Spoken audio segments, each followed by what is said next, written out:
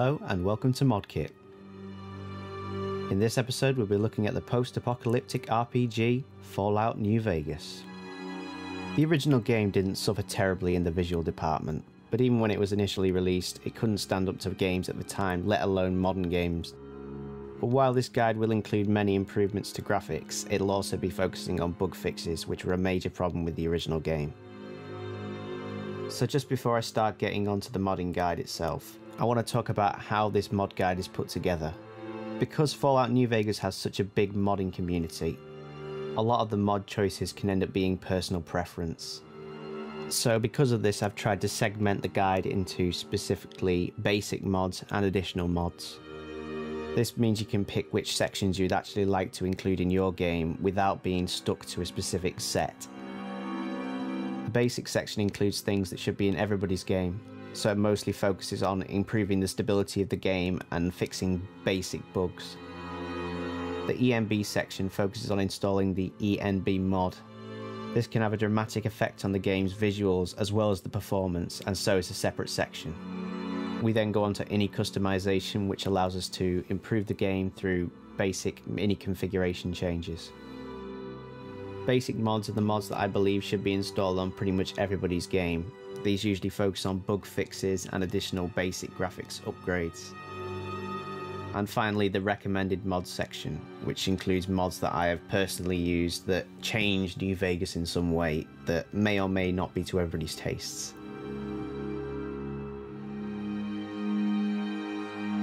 So the first thing you're going to have to do is find out which version of Fallout New Vegas you have. Because a lot of mods rely on having the official DLC, and because a lot of mods require English language, both of these will probably be required for this guide. Although the basics may still work, some mods may still have issues when using foreign language versions or without DLC.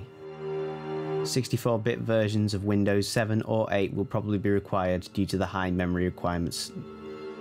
With that checked, you can then make sure that your copy is a clean install. If you've previously done a modified playthrough of the game, then likely your saves won't work with the newly modded version.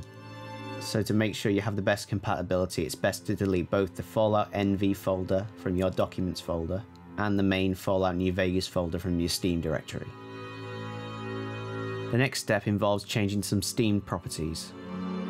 By right-clicking Fallout New Vegas within Steam and then choosing Properties, you can then set automatic updates to Disabled. Optionally, you can also disable Steam Community, because it can have some effect on ENB later on.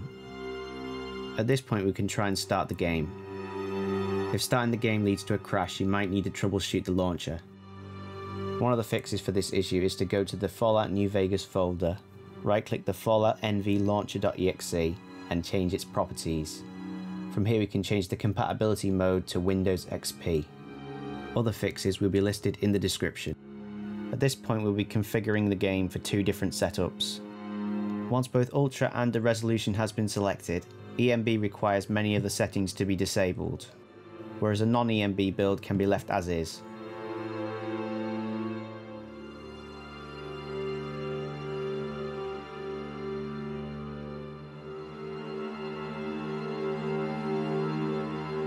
The next step of choosing a mod manager can be down to personal preference, but for the purpose of this guide I'm going to be choosing Mod Organizer as I find it's the most functional of the lot.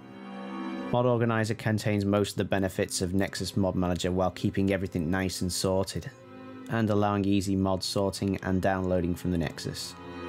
Installing Mod Organizer is as simple as downloading from the Nexus and using the built-in installer. You'll also want to tick the Handle Nexus Mods box, as this will make using the Nexus much easier. In this case I'm installing it to a simple games directory. We'll also be installing the NVSE or New Vegas script extender. This allows more complex mods to be used within Fallout New Vegas. 7-zip is required to unpack this package, so downloading it from the link below will be required. After downloading NVSE, you can then right-click it and extract using 7-zip. From here, simply copying the contents to the New Vegas directory will install it. ENB has a similar approach to installing, which will be covered later. The next mod to install is the 4GB patch. After downloading and opening, simply copy the contents to the Fallout New Vegas directory. At this point we can do our first run of Mod Organizer. Here you'll be asked to select the Fallout New Vegas directory. The tutorial included in Mod Organizer is very well done and can help you understand how Mod Organizer works with New Vegas. Once fully launched, the first change you probably should make is to change the setting for automatic archive invalidation, and then we can enable the 4GB patch within Mod Organizer. To configure the 4GB patch, select the NVSE box on the right. From here select Edit. Once here, select NVSE followed by Modify. First, change the binary field to the 4GB patch's exe file. Then change the argument field with the text listed in the video and the description, followed by Modify and Close. At this point, you'll now be able to use the Download with Manager links on Nexus Mods. This makes downloading and installing mods as simple as clicking the Download with Manager link. By going to the New Vegas Stutter Remover page, you can now use the Download with Manager button. This downloads straight to Mod Organizer. You may be asked to sign into your Nexus Mods account, in which case you may have to sign up if you do not already have an account. Once the download is finished, you can go to the Downloads tab. Here you will see the NVSE mod. On some mods you may need to change the name of the mod so that it doesn't conflict with others, and some mods may need some relevant information giving to them. For NVSR, it cannot find the data folder, so to solve this we select the data folder shown on the right and right click it, selecting Set as Data Directory. Once finished, the mod will appear on the left hand side. Here is where each individual mod will appear. Simply by ticking the box to the left of the mod, you can enable it. Installing mods now such as NVAC should now be as simple as selecting the Download with Manager button.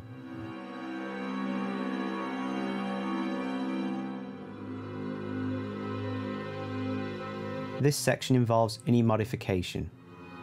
Here we can improve the game's graphics without using additional mods. Once finished, Fallout New Vegas should be in a runnable state. The first INI file we're going to edit can be done through Mod Organizer. By double-clicking New Vegas Stutter Remover, we can open the Properties menu for it.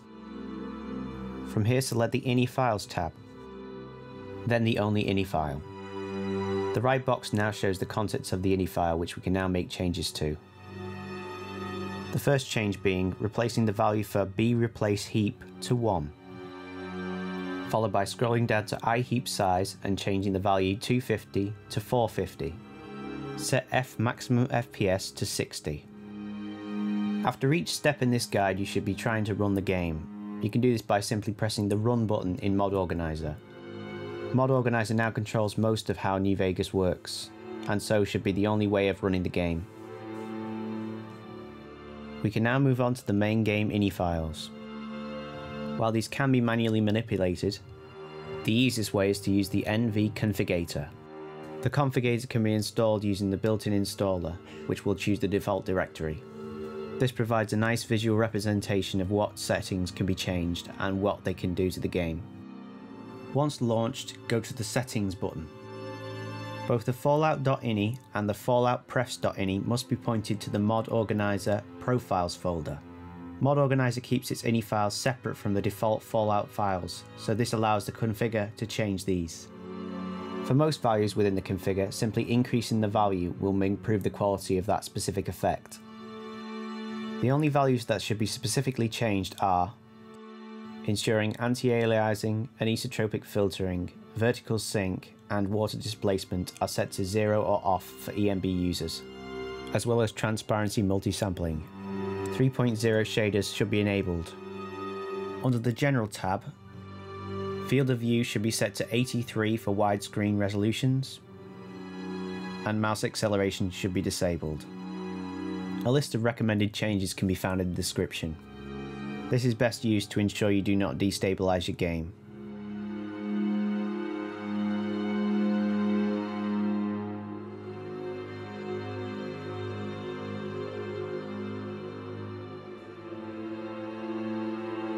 In this section we're going to be installing ENB. The first thing you need to do is download the latest ENB for Fallout New Vegas from the ENB website. Once done, simply copy the contents of the wrapper version folder into your Fallout New Vegas directory. While ENB is technically installed at this point, no graphical effects will be shown in game. This is where custom ENB presets come in. There are many Fallout New Vegas specific ENBs available on the Nexus. For most, the process of installing is simple as copying the contents of the folder into the Fallout New Vegas directory. For this guide, I'll be using the Enhanced Shader preset. Since later in this guide I'm also going to be installing Nevada Skies, I'll use the ENB preset for Nevada Skies. After opening the archive, I'll copy the installation files to the New Vegas directory. Other folders within the archive contain different presets. These can be lower quality or higher quality and can help with lower performance. ENB can lead to some transparent dots appearing on your textures. The easiest way to fix this is to go to the enb local.ini file in your Fallout New Vegas directory and change the fixed transparency bugs value to false.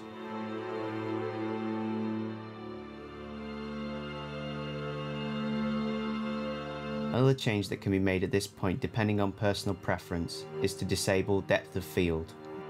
This can be done by going to the enbseries.ini file in the New Vegas directory and changing the enable depth of field value from true to false.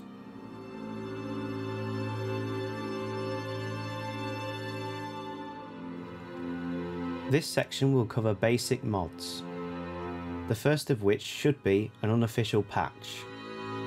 Specifically for this guide, I'm going to use the YUP patch as I believe it keeps the game as default as possible. Other patch packs such as Mission Mojave and NVEC can also be used. Next we'll look at UI mods. UI modding within New Vegas can be quite complex, and so after installing the darnified patch and the mod configuration menu, you may have to use things such as the One HUD and the Unified HUD. Installing darnified UI requires the use of Mod Organizer's manual install method. To do this, you must select the Archive Install button, then select the downloaded darnified UI file. From here, a slight INI modification must be made. By going into Mod Organizer's INI editor and editing the Fallout.ini, you can copy and replace the information from the description below into the fonts area. You can then install the mod configuration menu. The mod configuration menu can be downloaded through the Download with Manager button. After installing MCM, you must double click it in the left-hand package menu. This brings up the Properties page. Click the Conflicts tab. Then right-click the Start Menu XML file and select Hide. Nevada Skies affects the weather within New Vegas. It can be installed by using the Download with Manager and then disabling two of the ESPs, the TTW and the basic ESP. The interior lighting overhaul requires a manual download and then a manual extraction before being loaded manually into Mod Organizer. Follow the menu through. For the NV Interiors section, you can choose to install this. If you decide not to use NV Interiors, you can simply untick the ESP in the ESP menu. The Wasteland Flora overhaul requires an additional log patch to be applied. You can choose between the dead or fertile versions. The texture packs listed here have various effects on the game's graphics. The physics and collision changes affect ragdolls and objects within the game, and the NPC improvements can affect the character design of each character within the game, although this change can be down to personal preference. Fallout Character Overhaul requires an INI change in both the Fallout.ini and the FalloutPrefs.ini. You must set bLoad FaceGenHead EGT files to 1. The user interface must now be combined. To do this, you must have downloaded the One HUD and the Unified HUD files from the Nexus. You will also need the Fallout Mod Manager, or FOMM. Download and install FOMM to your Fallout directory. We must then set up the executable in Mod Organizer.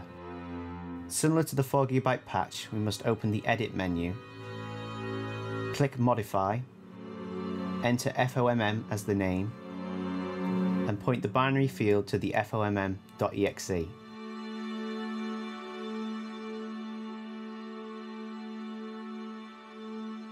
Skip through the dialogues of FOMM till you get to the main screen.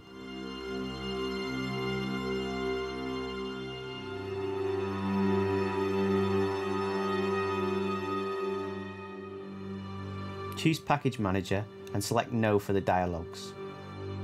Press the Add FOMod button. Then select the OneHUD file, followed by Activate, Install and Yes to All. Close Fallout Mod Manager. Files will have appeared in the Overwrite package. Right-click Overwrite and press Create Mod. Give it the name OneHUD.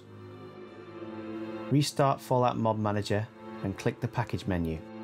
Press Add FOMod, select the Unified HUD, then Activate, Install and Yes to All. Close Fallout Mod Manager. Right-click Overwrite, Create Mod and give it the name Unified. These two packages must be deleted and remade on every reinstallation. The final steps involve making sure that your package load order is correct. This load order can be found in the description. You can change the load order of packages by dragging and dropping them. Press Sort to load loot and automatically organise your plugins.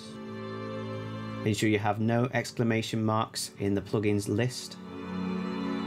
This may mean you are missing a master and may cause the game to crash. And finally, start the game. At this point, the basic installation is complete, and you can enjoy an improved version of Fallout New Vegas.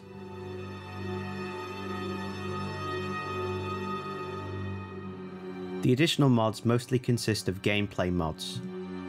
Mods such as Project Nevada can greatly change the way the game plays. Project Nevada also needs an additional patch to be enabled for darnUI. To do this, first go to the Mod Organizer folder, then to the Downloads folder. Right-click and extract the Project Nevada 7-zip file. Enter it and go into the Optionals, darnUI and copy the Menus folder. Go back to the Mod Organizer folder and into the Mods folder. Open the Project Nevada folder and paste overwriting the menus files. Eve enhances weapon visual effects. NV Interiors makes more buildings accessible within New Vegas. You will need the Core, Combo and NMC patches for this download. And the Enhanced Camera mod allows the player to see their body within the first-person view. Project Nevada should be moved between the Mod Configuration menu and the Darnified UI. Unfortunately, at this point you must do a full UI rebuild. This is done to ensure you don't have any incompatibilities between your UI mods. Whenever adding or removing a UI mod, you must redo these steps. First, delete all packages with a UI modification within them. This includes OneHUD and Unified HUD. Then open Fallout Mod Manager, go to the Packages Manager, and then deactivate both mods. Reinstall all mods from either the Downloads menu or your manual installation mode. Remember to re-add the Project Nevada optional files to its mods directory. Also ensure that your package load order is correct. When done, repeat the steps as indicated in the OneHUD and the Unified HUD section of this guide. Then finally, sort your plugin order. At this point, additional mods have been added to the game. But this setup means you can choose from any of the mods available on the Nexus Mods website. And I strongly suggest checking out some of the other mods available on the Nexus.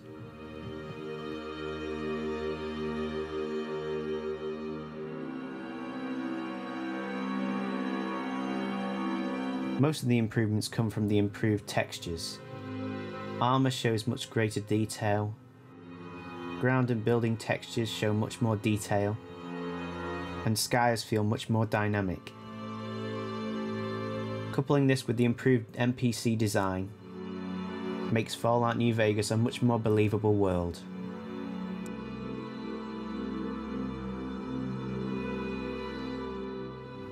Thanks for watching.